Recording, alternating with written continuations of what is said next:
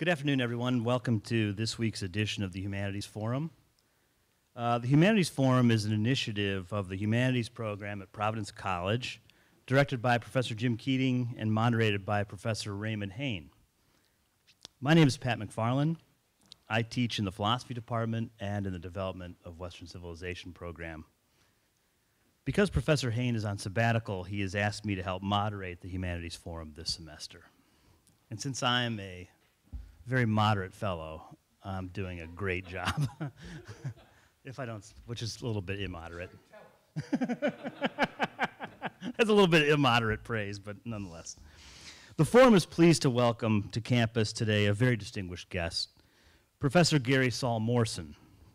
Professor Morson has taught in the Department of Slavic Languages since 1986 at Northwestern University in Evanston, Illinois, where he currently holds the Lawrence B. Dumas Distinguished Professorship, and since 1991 has been the Francis Hooper Professor of the Arts and Humanities. Professor Morson has written extensively on Russian literature and literary criticism in scores of monographs, edited books, and articles. His writing has appeared in scholarly journals as well as more popular journals such as the New Criterion, the New York Review of Books, the Jewish Review of Books, and Commentary.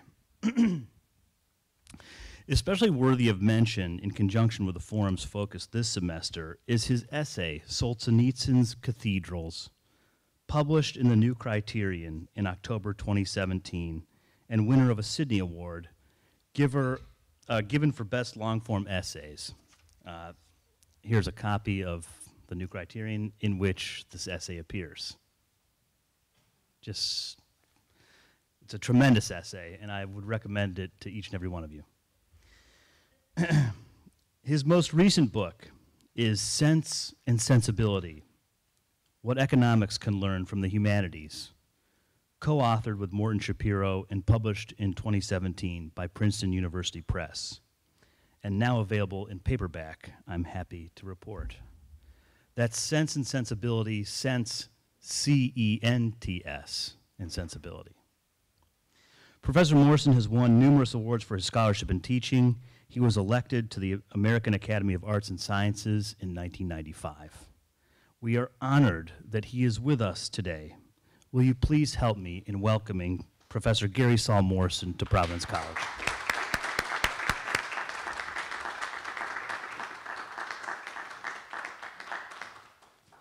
Well, I'm really honored to be here. It's already been enlightening. There aren't too many places like this that exist, and it really is different from where I... can you all hear me? Is this on? Yeah. Where I'm usually from.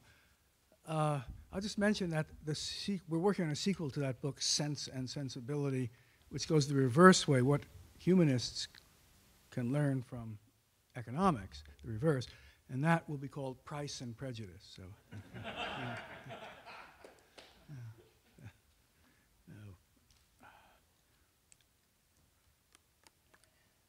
I am abashed that I'm coming here right after Dan Mahoney. If I had known, I would never have done such a thing, because Dan is, the world's great Solzhenitsyn scholar, and it's a hard act to follow.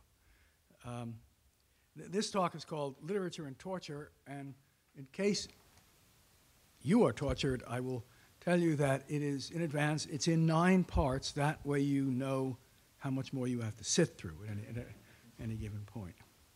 So part 1 is simply called Russian Literature. Solzhenitsyn's 3-volume epos, the Gulag Archipelago, which many have called the most important masterpiece of the 20th century, is subtitled An Experiment in Literary Investigation. Consider how odd that is. No Westerner would call such a work literary, lest someone discount its documentary value. Literature is one thing, truth another, isn't that correct? But Solzhenitsyn insists that absolutely everything included is strictly factual. What then is literary about the book? It's worth noting that Russia's most recent winner of the Nobel Prize for Literature, Svetlana Alexievich, also produced literary works that were purely factual. With these two writers, we encounter something essential to the Russian tradition. Russians revere literature more than anyone else in the world.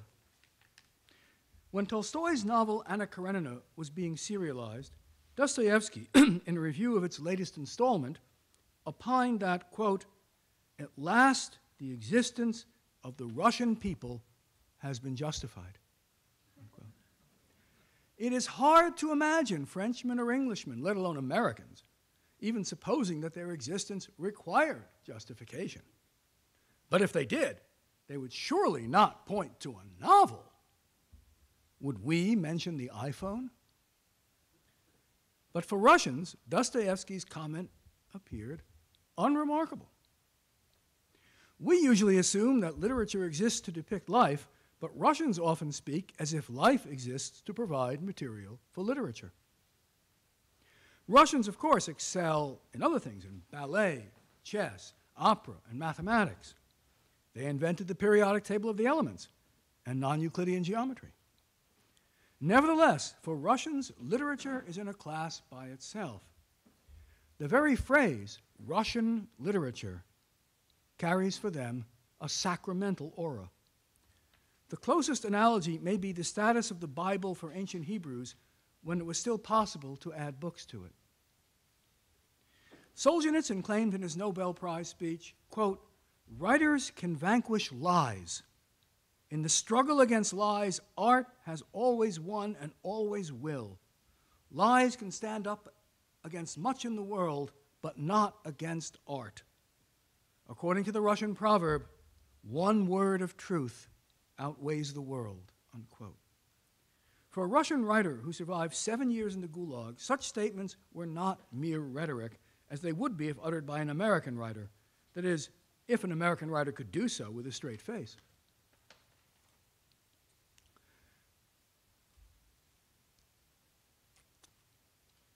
In assuming the role of Russian writer, Solzhenitsyn was claiming a status less comparable to American writer than to Hebrew prophet.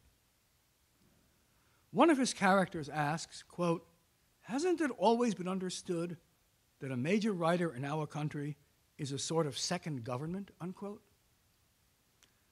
In Russia, Boris Pasternak explained, quote, "A book is a squarish chunk of hot, smoking conscience and nothing else," unquote.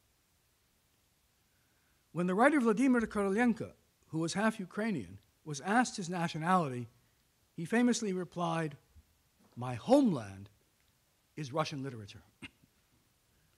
In her 2015 Nobel Prize address, Svetlana Alexeyevich echoed Korolenko by claiming 3 homelands: her mother's Ukraine, her father's Belarus, and, quote, "Russia's great culture, without which I cannot imagine myself," unquote. By culture, she meant, above all, literature. Russia's most influential 19th century critic, Nikolai Chernyshevsky, explained, quote, "In those countries where intellectual and social life has attained a high level of development, one can speak of a division of labor among the various branches of intellectual activity. Only one of these branches is known to us: literature. For that reason, literature plays a greater role in our intellectual life than French, German, and English literature play in the intellectual life of their respective countries, and it bears greater responsibility than the literature of any other nation. Russian literature has the direct duty of taking an interest in the kind of subject matter that has elsewhere passed into the special competence of other fields of intellectual activity," unquote. Thus, the greatest works of Russian thought, called philosophy, typically take the form of literary criticism. Mikhail Bakhtin's remarkable contribution to linguistics, psychology, folkloristics, and theology occur in books on Dostoevsky, Rabelais, and the theory of the novel. Russian intellectual histories typically focused almost entirely on literary authors and critics, as no one would do in England, where that would mean omitting Isaac Newton, Thomas Hobbes, John Locke, Adam Smith, and Charles Darwin.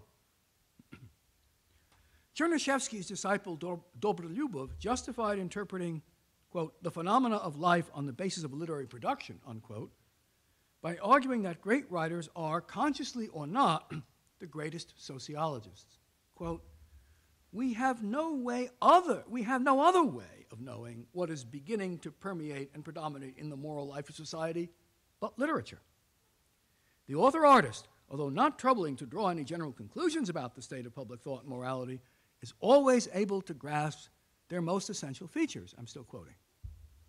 As soon as it is recognized that an author-artist possesses talent, that is, the ability to feel and depict the phenomena with lifelike truth, this very recognition creates legitimate grounds for taking his production as a basis for the discussion of that epoch, unquote. To be sure, a writer, he says, cannot begin with a thesis. He must rather use his writerly sensitivity to intuit what is going on, even if he cannot understand its implications. It is that sensitivity and not only technical skill, however, that makes him a great writer. Though they hated Dostoevsky, Dostoevsky and Tolstoy would surely have agreed.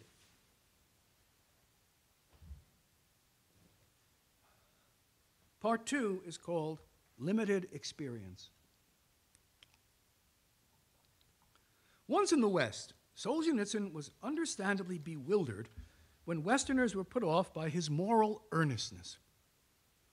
They didn't like, quote, how closely I identified with what I was portraying. In the West nowadays, the colder and more aloof the author, and the more a literary work departs from reality, transforming it into a game, the higher the work is esteemed, unquote. I had sinned against both existing literary norms and, quote, political decency, unquote. The very intellectuals who had once defended him condemned him when they discovered he did not share some of their views.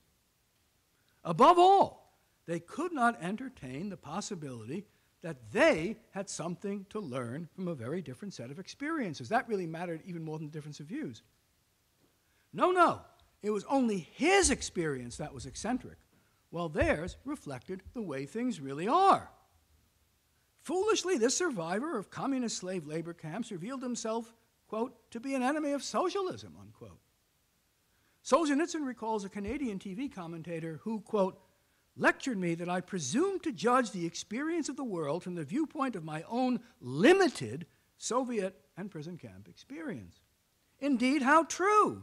Life and death, imprisonment and hunger, the cultivation of the soul despite the captivity of the body, how very limited that is compared to the bright world of political parties, yesterday's numbers on the stock exchange, amusements without end, and exotic foreign travel, unquote. What most disturbed Solzhenitsyn was, quote, a surprising uniformity of opinion, unquote, that life was about individual happiness. What else could it be about? And that it was somehow impolite to refer without irony to evil. Still worse, Solzhenitsyn traced this trivializing of human experience to, quote, the notion that man is the center of all that exists and that there is no higher power above him. And these roots of irreligious humanism, he says, are common to the current Western world and to communism. And that, he says, is what has led the Western intelligentsia to such strong and dogged sympathy for communism, unquote. After the Gulag, such ostensibly sophisticated sympathy seemed, at best, the most hopeless naivete. Part 3 is called Tears from Tolstoy.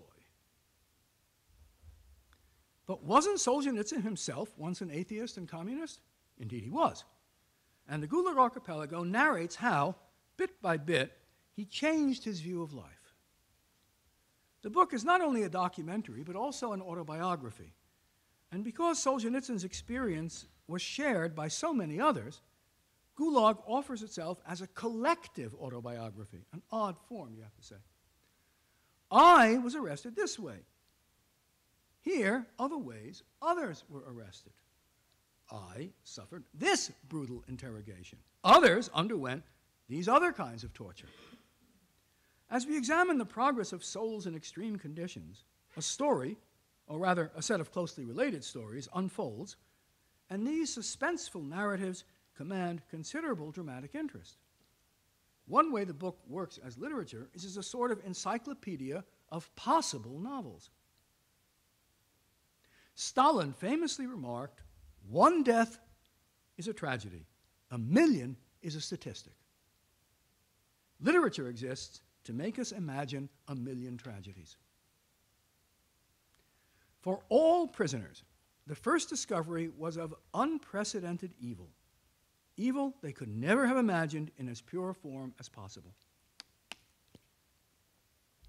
One way Solzhenitsyn conveys this evil is to compare it with other supposed embodiments of it, especially the Tsarist regime, which throughout the Western world was regarded as the symbol of pure oppression. Solzhenitsyn reflects, from 1876 to 1904, a period when Russia invented modern terrorism, when Russian terrorists killed many top officials, including Tsar Alexander II, the regime executed in reprisal 486 people, or 17 per year. From 1905 to 1908, including the period of the Revolution of 1905, executions rocketed upwards to 2,200, or 45 per month, before coming to an abrupt halt. Such brutality, quote, astounded Russian imaginations, calling forth tears from Tolstoy and indignation from Korolenko.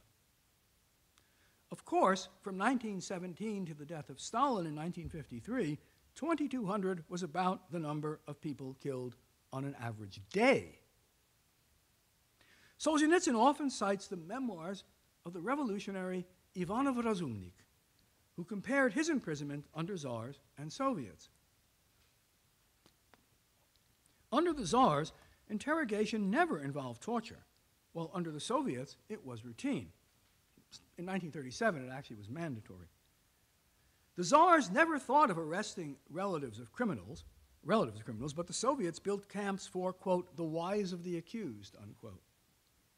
In some periods, their children were put in orphanages, where most died, while in others, they were simply executed.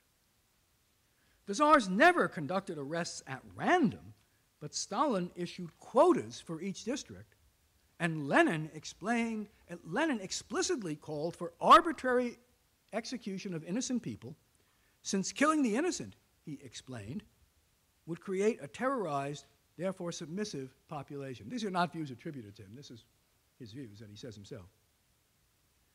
The comment about the tears of Tolstoy exhibits the peculiar irony with which Gulag is narrated. Indeed, the book's closest literary relative is probably Gibbon's Decline and Fall of the Roman Empire, which is also a masterpiece of history told as irony. But even Gibbon never produced passages as savage as this one. I quote,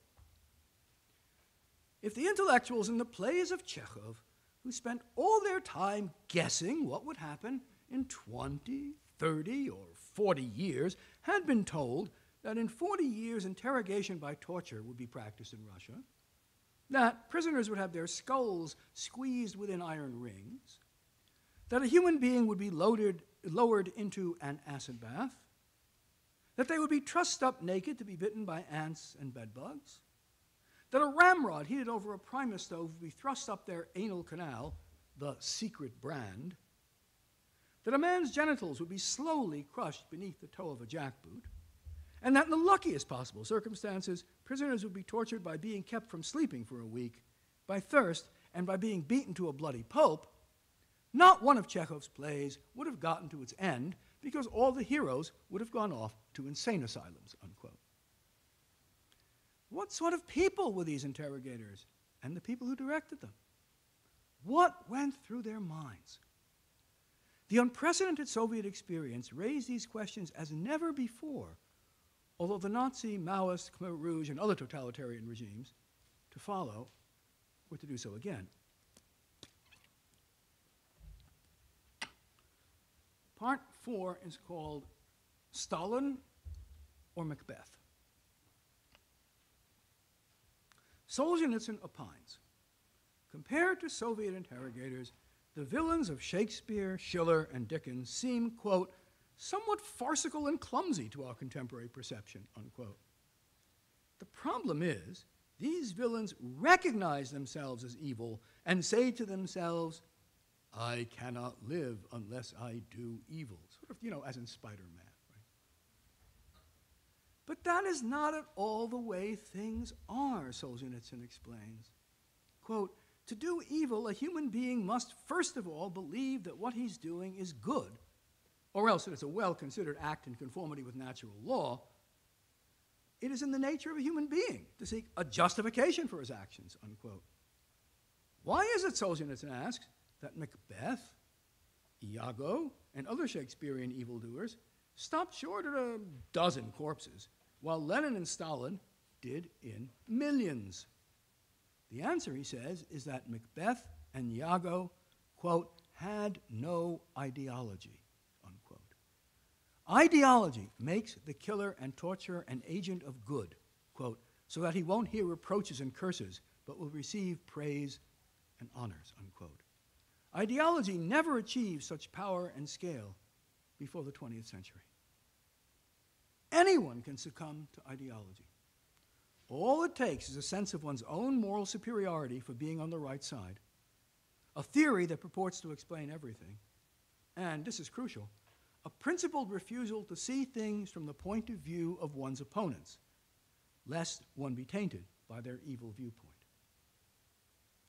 If we remember that totalitarians and terrorists think of themselves as warriors for justice, we can appreciate how good people can join them.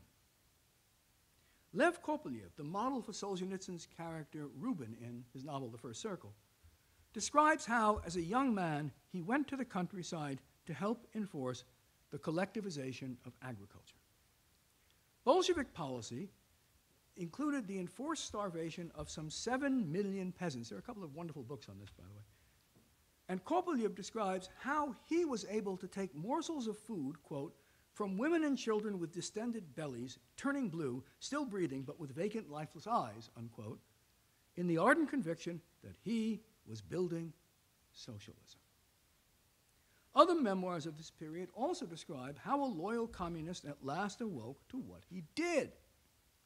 In this way, the Soviet experience inspired a rebirth of conversion literature, and Solzhenitsyn's Gulag, which details his own change from Bolshevik to Christian, is a prime example. Part 5 is called The White Mantle of the Just. Each conversion memoir reports that change was immensely hard.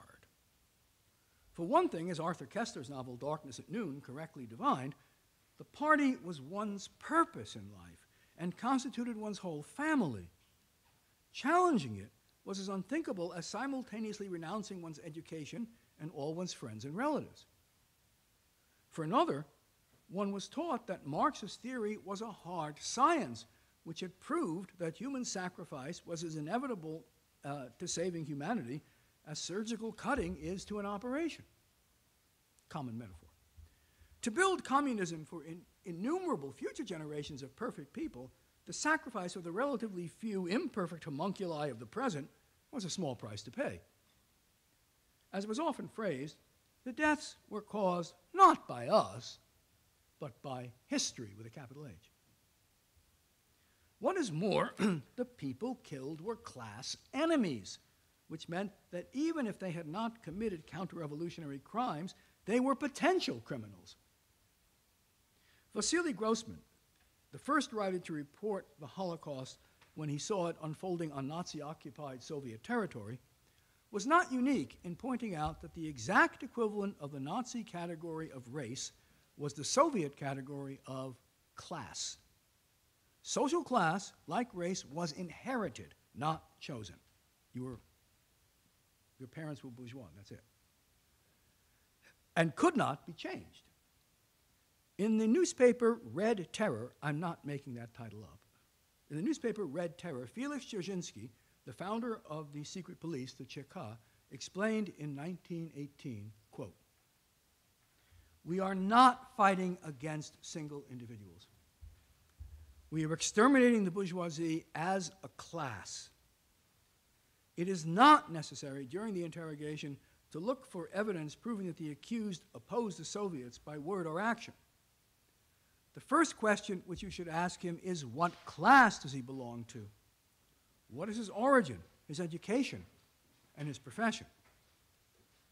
These are the questions which will determine the fate of the accused. Such is the sense and essence of red terror, unquote. Or as one of Grossman's characters observes, quote, the concept of innocence is a holdover from the Middle Ages, unquote. Solzhenitsyn reports how it was mere chance that he did not become supremely evil. He doesn't paint himself as a saint in this book. When he was finishing his education, he and his classmates were offered the opportunity to do something nobler than physics, a job of great moral importance, which also entailed social prestige and material reward. They could attend the NKVD, Secret Police, training school. These students had been raised to regard the NKVD as a supremely moral organization. Realizing how close he came to becoming interrogator himself, Solzhenitsyn reflects, quote, and just so we don't go around flaunting too proudly the white mantle of the just, let everyone ask himself, if my life had turned out differently, might I myself have not become just such an executioner? It is a dreadful question if one answers it honestly. Solzhenitsyn turned down this coveted offer out of some inner intuition, quote, not founded on rational argument. It certainly didn't derive from the lectures on historical materialism that we listened to. It was clear from them that the struggle against the internal enemy was a crucial battlefront, and to share in it was an honorable task. It was not our minds that resisted, but something inside our breasts. People can shout at you from all sides, you must, but inside your breast there is a sense of revulsion, repudiation. I don't want to. It makes me feel sick. Do what you want with me. I want no part of it, unquote. And yet, he reflects, some of us did join.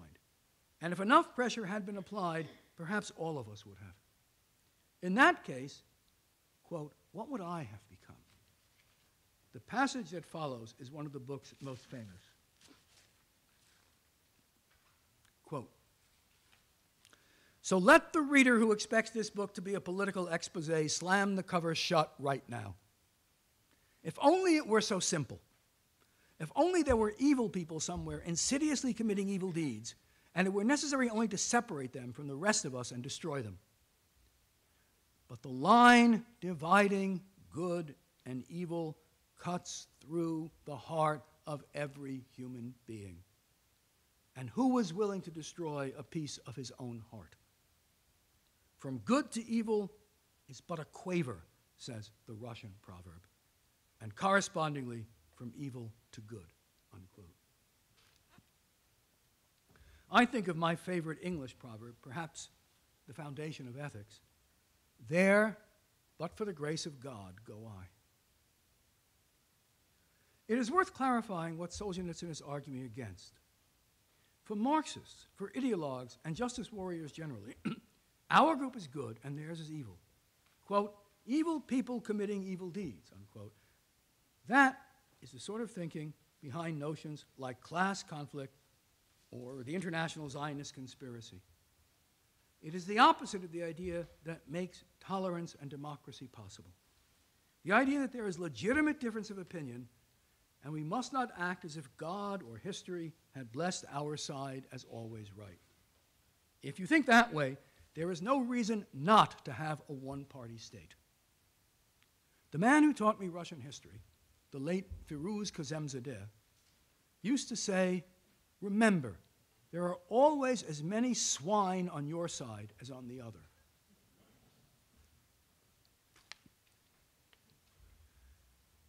Your heart is not good or evil once and for all. Sometimes our heart, quote, is squeezed by exuberant evil. Sometimes it shifts to allow space for good to flourish. One and the same human being is at various ages, under various circumstances, close to being a devil, at times to sainthood, unquote. We are never closer to evil than when we think the line between good and evil passes between groups and not through each human heart, including our own. Part 6 is called Bolshevik Ethics. Let me return to the passage in which Solzhenitsyn imagines Chekhov's characters learning about the secret brand. Beginning in mid-1937, every interrogated prisoner was subject to torture, and there were a few millions arrested then. Such Soviet practices raises a question that Solzhenitsyn, along with Grossman, Nadezhda Mandelstam, the great memoirist, Varlam Shalama, the fabulous short story writer, and other writers have sought to answer. Why engage in such practices? What purpose could they possibly serve? Consider Solzhenitsyn's chapter on how prisoners were transported to camps. Typically, they were loaded into cattle cars.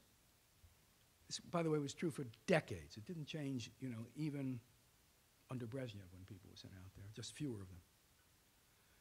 They were loaded into cattle cars, unheated in winter, unventilated in summer, packed as densely as possible, meaning that sometimes there was so little space that prisoners hung between others without their legs reaching the floor.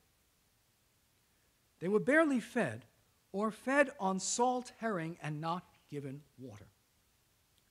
Some days they weren't fed at all. Soon the prisoners, quote, started to die off, and the guards hauled the corpses out from under their feet. Not right away, true, only on the second day. In this way, a trip from Moscow to Petropavlovsk took 3 weeks, unquote. With his trademark irony, Solzhenitsyn repeats that none of this was done to torture the prisoners. He rejects that explanation. What he means, we soon understand, is that such treatment was so routine it did not count as torture. Why treat people like this? If the point was to kill them, it was a lot easier to shoot them straight off, as in fact was done to millions. If the point was to provide manpower for the slave labor camps, that's what Ann Applebaum says in her new book on the Gulag, then why let so many laborers die en route? To answer this question, one must first grasp Bolshevik ethics. So far as I know, it has no precedent in world history. That's why it's so hard to believe. Bolshevik ethics explicitly began and ended with atheism. Only someone who rejected all religious or quasi-religious morals could be a Bolshevik because, as Lenin, Trotsky, Stalin, and other Bolshevik leaders insisted, the only standard of right and wrong was success for the party. Not the supreme, the only. The bourgeoisie falsely claim we have no ethics, Lenin explained in a 1920 speech.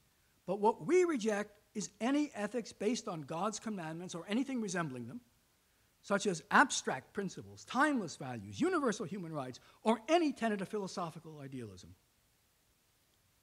For a true materialist, Lenin maintained, there can be no Kantian categorical imperative to use others only as ends, not as means.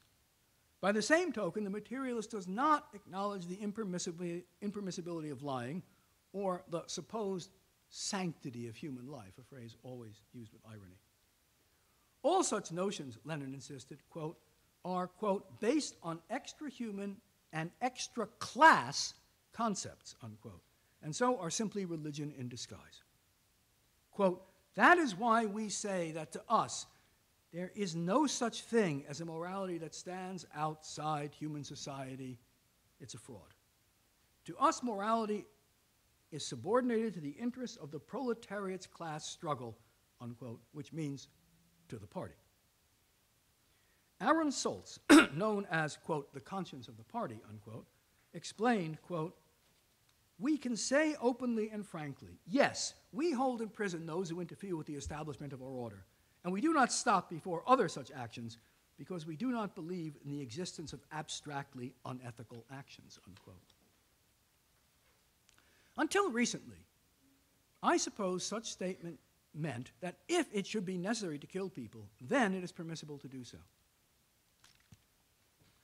And that's what Russia's greatest anarchist, Peter Kropotkin, had maintained, but the Bolsheviks rejected this formulation as sheer sentimentality. Kropotkin's way of thinking suggests that revolutionaries must meet a burden of proof to overcome the moral law against killing. No more killing than necessary. For the Bolsheviks, there was no such moral law to overcome. The only moral criterion was the interest of the party, and so they trained followers to overcome their instinctive compassion. Reluctance to kill reflected an essentially religious or, quote, abstract humanist, unquote, belief in the sanctity of human life. For a true atheist to acknowledge any moral standard outside, quote, human society, which meant outside the party, is, if you will excuse the expression, anathema. The result was the very opposite of Kropotkinism. Violent means were to be preferred. Everyone knew that to hesitate before cruelty was to reveal a quasi-theological morality which wasn't healthy. The way to prove one's atheism, then, was to be as ruthless as possible. Mercy, kindness, compassion, these were all anti-Bolshevik emotions, and schoolchildren were explicitly taught to reject them. I know of no previous society where children were taught that compassion and mercy, per se, are vices. The older heroes of Solzhenitsyn's novel In the First Circle grow wary of young Ruska because, quote, Ruska's whole generation had been trained to think of pity as a degrading sentiment, of kindness as comic, and of conscience as priest's talk. On the other hand, it had been drilled into them that informing was a patriotic duty, unquote. Since compassion could only reflect values not derivable from materialism, the result was what a character in one of Grossman's novels referred to as a reverse categorical imperative. Quote, a categorical imperative composed to Kant, unquote, always use people as objects. Do unto class enemies what you would not want them to do unto you. That is why, starting in mid-1937, torture became mandatory. What objection could be raised? Ruthlessness without prompting demonstrated that one harbored no abstract moral standard, even unconsciously. It was positively good to arrest the innocent. When Stalin assigned arrest quotas, local NKVD branches usually asked to arrest even more. Kopelyev recalled, quote, our great goal was the universal triumph of communism, and for the sake of that goal, everything was permissible. To lie, to steal, to destroy hundreds of thousands, even millions of people, and to hesitate or doubt about all this was to give in to, quote, intellectual squeamishness and, quote, stupid liberalism, unquote, the attributes of people who, quote, could not see the forest for the trees, end of passage. In her memoir, Hope Against Hope, Nadezhda Mandelstam reflects on how the value of words changed. Quote, she says, the word conscience had gone out of ordinary use. It was not current in newspapers, books, or the schools, since its function had been taken over by class feeling. Kindness became something to be ashamed of, and its exponents were as extinct as the mammoth, unquote. Positive words now included merciless and ruthless, as well as total, as in total extermination, immediate, as in immediate execution, and mass, as in mass resettlement or mass terror, along with only, without exception, without compromise, and no halfway measures. It was good to string these terms together.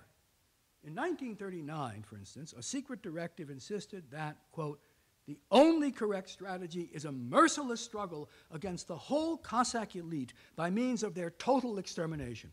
No compromises, no halfway measures are permissible, unquote. This is, anyone who's read Bolshevik rhetoric, this is really commonplace, right? Prominent prosecutor Nikolai Krylenko offered a true Bolshevik apology once. Quote, in the period of dictatorship, he means the period of the Civil War, surrounded on all sides by enemies, we sometimes manifested unnecessary leniency and unnecessary soft-heartedness, unquote. Not unnecessary cruelty, but unnecessary leniency required forgiveness. A speaker at the party Congress in 1925 reminisced, quote, Lenin used to teach us that every party member should be a Chekhov, secret police agent. The line was quoted thousands and thousands of times. That is, he should watch and inform. If we suffer from one thing, it is that we do not do enough informing, unquote. We sought an explanation for those cattle cars, for those prisoner cattle cars, but it should now be clear that it is not cruelty that requires explanation, but the reverse. As we might phrase the point today, cruelty was the default setting. Anything else would be inconsistent with atheism and materialism. It would suggest some standard other than success in this world. Part 7 is called The Great Conversion. Is it any wonder that many Russians began to accept absolute standards of right and wrong? This was the Great Conversion. They discovered what Solzhenitsyn calls conscience, by which he means the conviction that good and evil are one thing and effectiveness is quite another.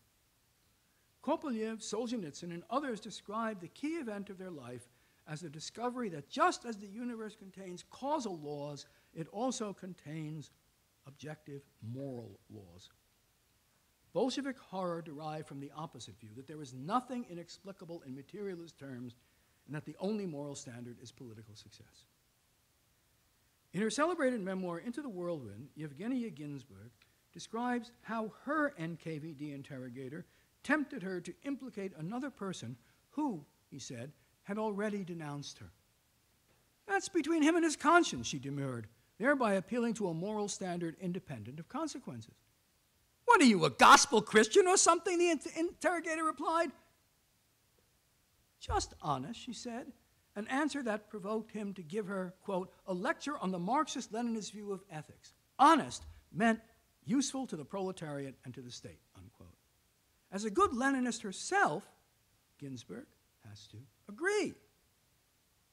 She has invoked standards that a Christian, but not a committed atheist, would accept, and she has to acknowledge it. Quote, an objective moral order is built into the universe, unquote, declares the autobiographical hero of In the First Circle.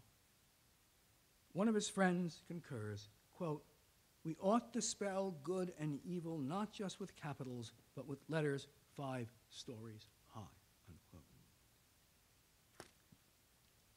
Part 8 is called Testing Ideas. Many, including Solzhenitsyn, took the next step and accepted God. Why not remain an atheist who believes in an absolute moral law? Here again, we must understand the thought-shaping power of Russian literature, particularly Russia's specialty, the great realist fiction of ideas. Great realist novels test ideas not by their logical coherence, as in academic philosophy, but by the consequences of believing them. Novels of ideas, whether by George Eliot or Tolstoy, Joseph Conrad or Dostoevsky, Henry James or Turgenev, exhibit a master plot. A hero or heroine devoted to an idea discovers that reality is much more complex than the idea allows. For example, a materialist believes that love is nothing but physiology and that individual people differ no more than frogs, yet falls deeply in love with a particular woman. That's the plot of Turgenev's novel, Fathers and Children. A moralist insists that only actions, not wishes, have moral value, yet winds up consumed by guilt for a murder he has fostered only by his wish for it. That's the plot of Dostoevsky's Brothers Karamazov. For Innocenty Volodin, the Epicurean hero of In the First Circle, the experience of arrest shows the limitation of his favorite philosopher's ideas. Epicurus, the great materialist of the ancient world, had said, quote, you should not fear physical suffering. Prolonged suffering is always insignificant. Significant suffering is of short duration, unquote. But what if you're deprived for days of sleep in a box without air? What about 10 years of solitary confinement in a cell where you cannot stretch your legs?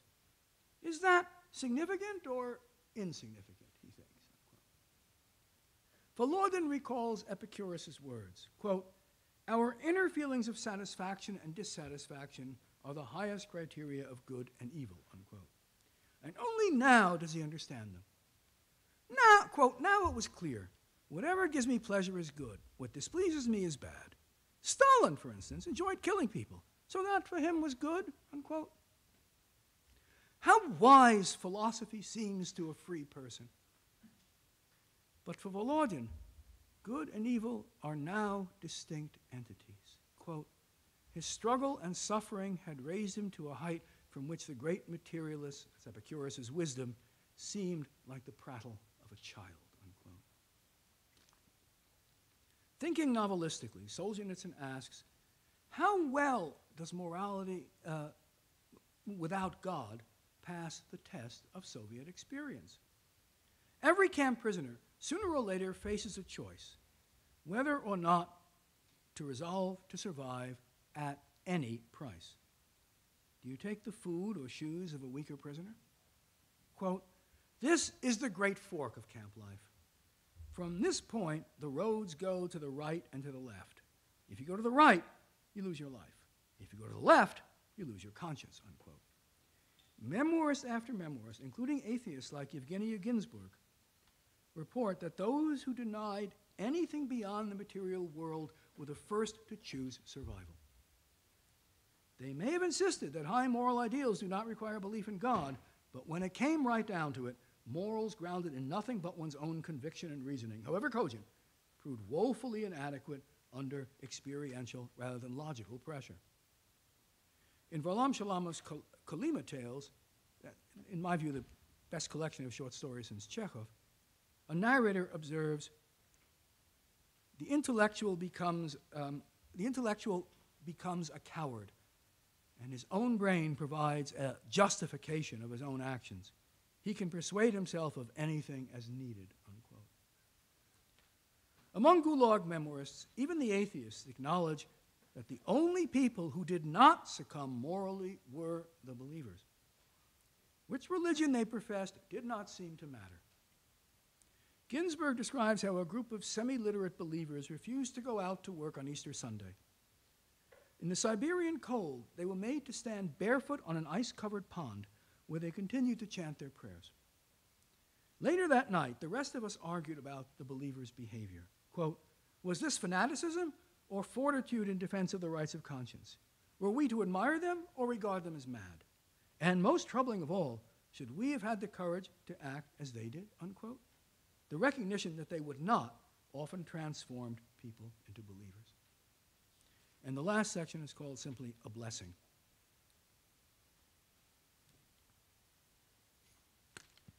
Read his autobiography. The key moment of Gulag may be Solzhenitsyn's conversation with, quote, a pale, yellowish youth with a Jewish tenderness of face, unquote, named Boris Gamadov. Solzhenitsyn happened to mention a prayer by President Roosevelt and, quote, expressed what seemed to me a self-evident evaluation of it. Well, that's hypocrisy, of course, unquote. Gamadov replied, why do you not admit the possibility that a political leader might sincerely believe in God? End quote. And that was all he said. But what a direction that attack had come from. To hear such words from someone born in 1923, 6 years after the revolution, I could have replied to him very firmly, but prison had already undermined my certainty, and the principal thing was that some kind of clean, pure feeling does live within us, existing apart from all our convictions. And then it dawned on me that I had not spoken out of conviction, but because the idea had been implanted in me from outside. And because of this, I merely asked him, do you believe in God?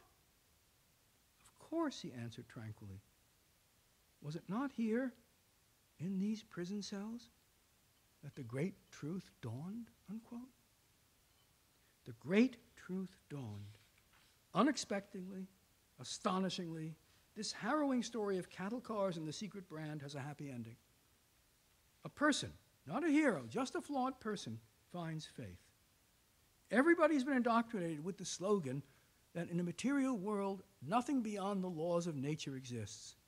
Quote, the result is all that counts. But camp experience, I'm quoting from Solzhenitsyn, taught us that this was a lie. It is not the result that counts, but the spirit, unquote.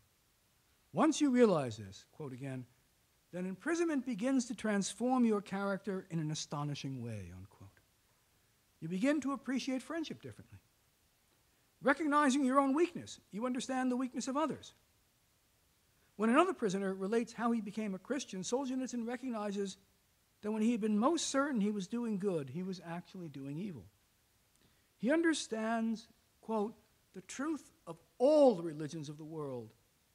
They struggle with the evil inside a human being, every human being, unquote. He reflects on prison and on literature. I quote, Leo Tolstoy was right when he dreamed of being put in prison. I have served enough time there. I nourish my soul there. And I say without hesitation, bless you, prison, for having been in my life. Thank you.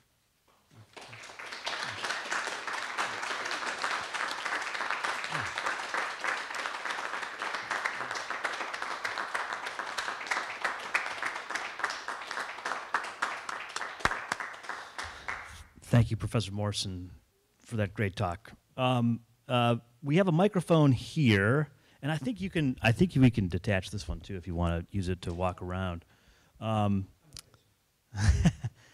We usually open the floor to students first. Is there any questions or comments that anybody here as a student would like to make before we open up the floor to other people, old other friends? Huh? Sal? Yeah, you have to ask a free question. Sal, go ahead. You want to ask? You must volunteer. Yeah. You've made me at this point. Kind of a bunch of us who are here are in like a Russian kind of literature class, kind of dealing with Solzhenitsyn, and we've already started Dostoevsky. And kind of a point that keeps being brought up is that Russian literature has this very unique perspective on like the human character. Like, it's this idea that humanity are, we're flawed, but there's good and evil, and it's intermixed, and it's something you don't get with like Greek mythology. There are flaws, but they're larger than life characters. It seems to be like Russian literature has these just small vignettes of people who, in their everyday life, display both characters of both good and evil. And is that just something uniquely Russian, do you find, or?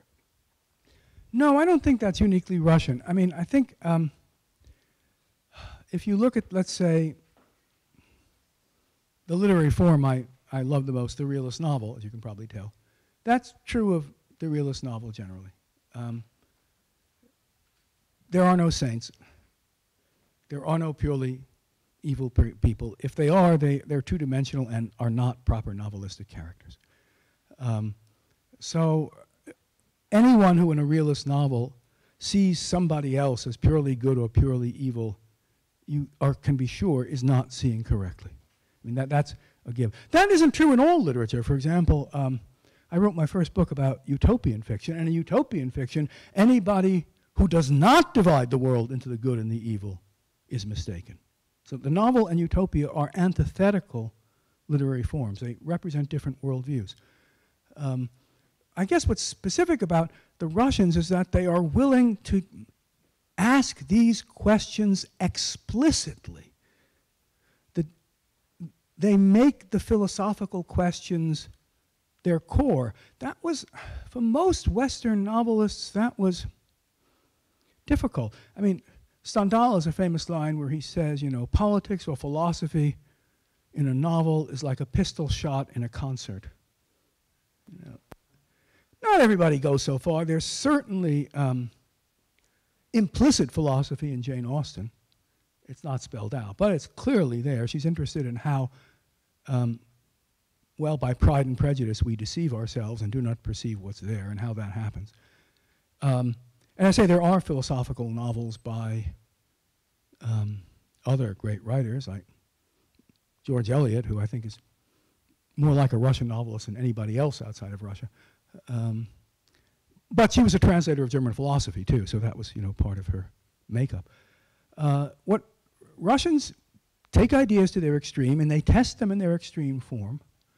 And far from being an embarrassment, that's what you're supposed to do. That's what literature exists for, to give guidance to life. And so, you know, you'll get passages like this. I don't think any of the great English or other European American realist novelists would disagree with Solzhenitsyn on that the line between good and evil goes through every human heart. I don't think you'd find anything resembling an explicit statement like that. And you certainly will not have that idea tested by extreme conditions, the other Russian specialty.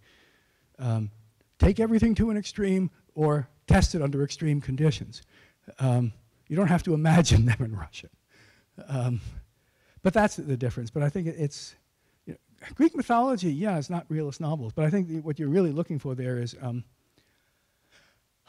the worldview of realist novels. And this is why, you know, my favorite Russian philosopher, Mikhail Bakhtin, wrote so many of his works on the nature of the novel as a genre, which he conceived of. The realist novel is itself a philosophical worldview. Right? And to understand novels, every genre has an implicit view of the world. How cause happens, how time flows, whether human beings stay the same or grow over time, what right and wrong are, whether there's agency or we're just, you know, driven by external forces.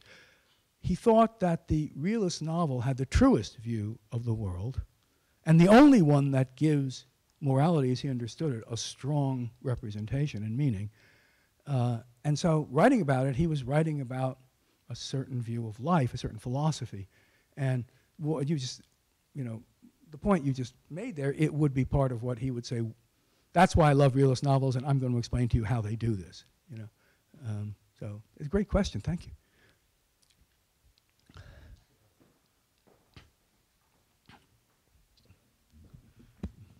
Rick.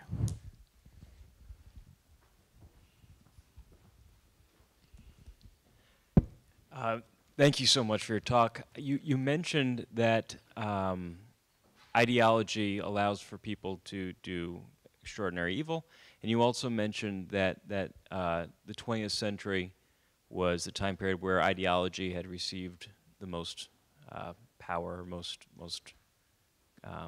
power. Does Solzhenitsyn, or do you have a theory as to what happened in that? You know, why did all of a sudden ideology, which I presume existed for Solzhenitsyn before the 20th century, but why all of a sudden did it just sort of unleash such destruction, especially there in the early 20th century?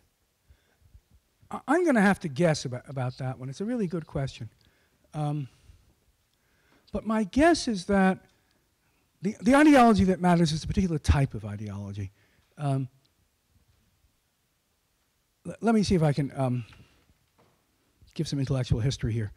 One of the amazing things about Newton's discoveries is that in a vast amount of incredibly complicated phenomena, have you ever seen diagrams of how the solar system worked before Newton with circles on circles and circles, all sorts of patterns? You could explain all that in terms of 4 simple laws. 3 laws of motion, the laws of gravitation. That became the model from that point on for what a social science should look like. If Newton can do it for astronomy, we should be able. And you had people after people trying to develop a hard social science. The point is that this is why Marxism can claim to be a hard science. It's not just a philosophy, right? It's not like the Federalist Papers. It's a whole different sort of thing. It's a sense that all morality can be derived from it. All causality can be derived from it. You know, theories of physics were arbitrated by whether they conformed or not to this. That's really, I think, a product of this intellectual revolution. One intellectual historian calls it moral Newtonianism. You know, you have other examples of it, trying to develop it, like Jeremy Bentham. Right.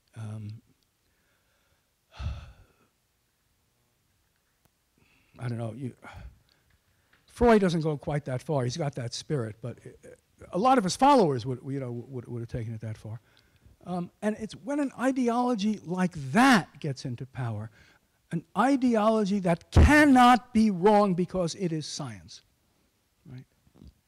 That's when you really have, when people, there can be no other moral stance, political stance, social stance, because any more than you know, there can be another law of gravitation. That was, by the way, the explanation that was always given. Under Brezhnev, they very often put, you know, intellectuals in insane asylums under the belief, which I think was in many cases sincere, that to doubt Marxism, Leninism, is like doubting the law of gravity. You think things fall up? I think that was genuinely sincere.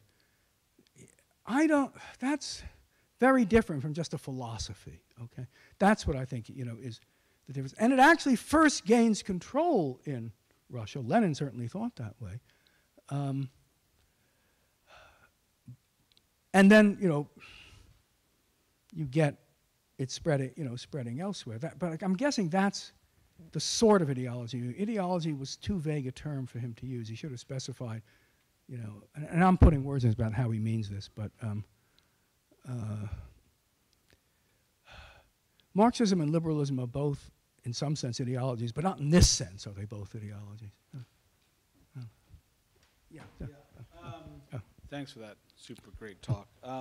Thank you. I'm wondering, because what you have in the 20th century, I mean, ideology in some ways is just an explanation of the world. You can have simplistic ones, right, and you know, more complex ones. You can ones that divide people between evil and good and all that kinds of stuff. Right. However, in the 20th century, where ideology turns so murderous and so genocidal, whether the genus is class or ethnicity, right? You have something else, which is you have the removal, or at least among the elite, the removal of any objective moral standards. Right. Right. So well, there's one objective moral standard, which is the ideology itself. Well, yeah, okay, that would be the objective. Right. Yeah. Okay, fine, but it's not. Well, I guess it's in light of a moral vision, but what you can do to human beings in order to right, attain that vision seems to have no particular check on it. Absolutely not. Right. Right. And so because the four most murderous regimes of the 20th century, they were all secular, right? The Bolshevik, the Hitlerian, the Nazis, Mao, and I'm guessing Pol Pot. I'd throw him in there. Yeah, if you're thinking of a percentage of people he had at his disposal to kill, probably so. Yeah. So in the 20th century you have this coming together of secular, you have this secular ideology with no moral check. I think that Solzhenitsyn would put his finger on that. Is that right? Yeah, I think he would. I mean, I think that's what. Now, whether it would be possible to have a non-secular version of that is not something he addresses. It didn't happen, so he doesn't address it. But it's possible that there are forms of Islamism which explicitly were based on modern totalitarianism. They're not based on the traditional Islam. They're based on totalitarianism, right? You know, it's a mistake to think of Islamism as Islam or some extreme. It's a different sort of thing. It's possible, I haven't studied enough, that this in power would be the, you know, but I don't know. Do they have a theory of physics they can explain? Probably not. But, you know, so it's at least theoretically possible that you could do this with religion, but I don't know. Certainly he's calling it secular because that's what's actually happened over and over again. Yeah. Yeah. So. Thank you. Thank you for your very interesting talk. My usual role in these discussions is to introduce complications. Absolutely. And I will do so. I think I understand why Western intellectuals are a bit chary of Solzhenitsyn. Or a bit. He talks about truth Yeah. in a way which I think invites blindness to your own ideological blinders. Just for two things. First of all, there's no implication for political success as the only thing that counts. To cruelty is actually a positive good. Say that again, I'm sorry. There's no implication from worldly success is the only thing that counts to the conclusion that cruelty is a positive good. Machiavelli would strongly object to that. You are kind or cruel as the situation requires. You do not prefer cruelty to kindness, according to Machiavelli. I mean, that would seem to be just sensible realpolitik, whatever our moral views. The second point is that there are all sorts of ideologies around. The ideology of the war against terror, for example, began with a claim that it was our task to, quote, rid the world of evil. Included torture, included the excommunication of deviants, including conservatives, including, as it happens, a cousin of mine, Scott McConnell, was excommunicated on the pages of National Review. It proves nothing, he's my cousin, but it happens to be so. And was presided over by someone whose supposed maxim was, what would Jesus do? Who was this, sir? Oh, George Bush. Oh, I see. George Bush Jr., I see. by the way. Okay. George Bush Sr. Right. is an entirely different kettle of fish, and actually, I have great admiration for George Bush Sr. as an international statesman. I don't think he worked out very well domestically, but that's an entirely different kettle of fish. Sorry, I got my say. You don't seriously think that George Bush sent millions of people to slave labor camps, and that when he said, you know, what would Jesus do, that was a justification for changing the laws of physics or sending people. Come on, be reasonable here. Of course not. There's an analogy. I'm not a sort of... No, an analogy like that suggests a close identity. It's not, you know. No, I do not believe it's an identity. Okay. I'm merely pointing out an analogy. I mean, what is your point? That torture has existed outside the Soviet Union? This is supposed to be a point? No, the ideology is justified if torture exists outside the Soviet Union. So, I mean, of course it has. Of course it has. But you don't need an ideology even to justify torture. It works. Let's do it. It's fun. That's not an ideology. Okay. I agree. There's been cruelty before. Of course there's been cruelty before. Think of Macbeth, but there's a difference. But the claim that we have an obligation to history to rid the world of evil, which is critical to quotation, is an ideology. I think he meant a particular evil when he said that, the evil of modern terrorism. I do not think that he meant it in the way that Lenin meant it. There's nothing in George Bush that suggests that he meant things the way Lenin did. But we should try to rid the world of certain kinds of evil to the extent that we can. And, you know, if you're a believer, you do ask what Jesus would do, or Muhammad, I guess. But none of that makes you, right?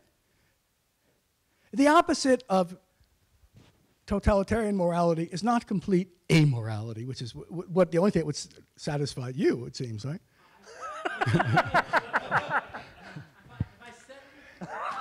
No, you said as soon as somebody says, what would Jesus do, that already puts them in the same class, maybe to a lesser degree, as, come on, then what could they do? They'd have to have no moral standard not to be in that class. No, I didn't say that. Okay. You don't know me, no, I don't think. No, but of course you don't mean this. You don't say it like you mean it. You say it like you're being provocative, so I'm replying, you know. Okay, Ryan Cristiano. Okay, so this isn't going to be as fun as the last question. But in the Bolshevik ethics section, you talked about the idea that everything's sort of permissible to further the communist utopia. Right. Like that was sort of like the main overarching point. And that idea, like everything is permissible, everything is lawful, like Dostoevsky talks a ton about it, and Broz Karamazov, Right. obviously, and that's in the 1870s. So why do you think this idea was discussed so much, and is there anything like uniquely Russian to it? Yeah, that's a great question. The phrase, all is permitted, depending on how you want to translate it, all is permissible, is a phrase everybody in Russia associated with Dostoevsky, right? It comes in various forms in his, novels, simply by itself, all is permitted, or sometimes, if there is no God, all is permitted, in various forms, okay? And when anybody in the Soviet period uses that particular phrase, and for example, the Bolsheviks like to use it, yes, all is permitted, everyone clearly means it to be an allusion to Dostoevsky, because his notion was, right, that if you have no, if you believe that there's nothing in the world except laws of nature, as a materialist, so far as I understand, does, then, you know, here, if I drop this, it falls at 9.8 meters per second squared, if you remember your physics. Now I'm asking you, is that moral or immoral? Well, the question makes no sense. But if all we are laws, physical laws in operation in our neurons and so forth, then there's no way to derive morality, right, if that's all there is. This is what bothers Ivan Karamazov. This is precisely his argument, and yet he doesn't want to believe it because he is appalled by the suffering of children. That's the contradiction that motivates him. The recognition that you can't get morality simply from the laws of nature is, you know, he sets the problem there. And so whenever the Bolsheviks, you know, try, or others, you know, want to adopt that phrase, what they're effectively saying is, yes, Dostoevsky was right, only we're on the other side. He means this is an argument against all is permitted. We're embracing the conclusion all is permitted. This is how Dostoevsky tends to haunt people who are afraid, you know, to mention him too explicitly because the Bolsheviks had a not very favorable view of him. Does that help at all? Or, I mean, they know it's from Dostoevsky. I mean, we got somebody. Thank you, Professor Morson. The food is coming. We're going to have a little reception here, so I think we'll stop the questioning there since it's 4:15. We'll just take this one person back, and then we'll. Yeah, here. Most of those quotes that you gave from the Gulag, or for a wide variety of sources that Solzhenitsyn wrote, Say that, I'm sorry. are most of those quotes that you included in your talk from the Gulag or from a wide variety of writings? A lot of them are from Gulag. You mean the quotes from Solzhenitsyn himself. And a few are from that novel In the First Circle.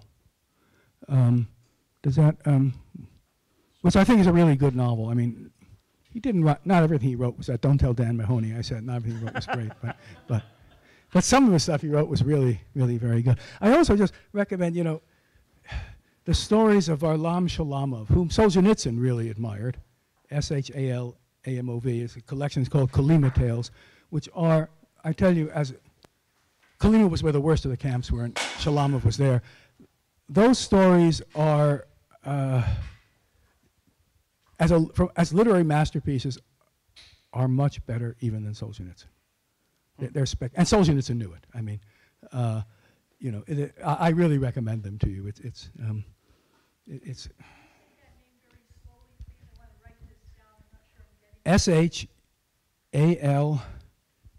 as in Mary, O-V.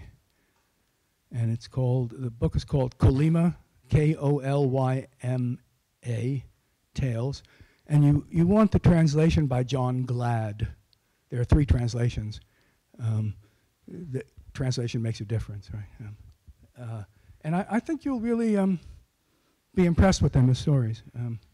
And they'll tell you a lot, but you don't want to read them just for a documentary point of view. You'll get, you know, he's a deep sense of what human life is like and what extreme situations reveal, which he's able to do through fiction. Granted, in a realist setting, but they're not documentary. Okay, he's not claiming that this event and that event happened, you know. It's more like the background to where the stories happens is documentary, but not the actual stories. Yeah. And they're extremely good. So, well, I want to say that if Tolstoy's novels justify the Russian people, then your presentation today really justifies the existence of the Humanities Forum. Thank you.